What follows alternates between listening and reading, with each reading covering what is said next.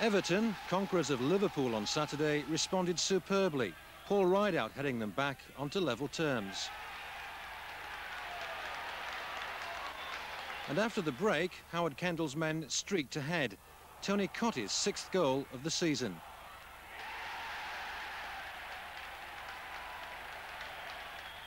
Followed by Paul Rideout's 2nd of the night. Lincoln's dreams in tatters? Don't you believe it? Neil Matthews made the most of the keeper's slip to get 1 back.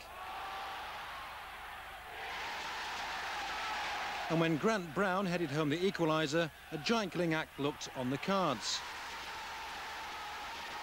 But with 5 minutes left, Paul Rideout completed his hat-trick to spoil an otherwise enjoyable night for Lincoln. Yeah, we missed a few chances, and it's been unfortunate, but that's been our problem all season. Having said that, we did get 3 goals against one of the top sides in the country, and I was pleased with our general play.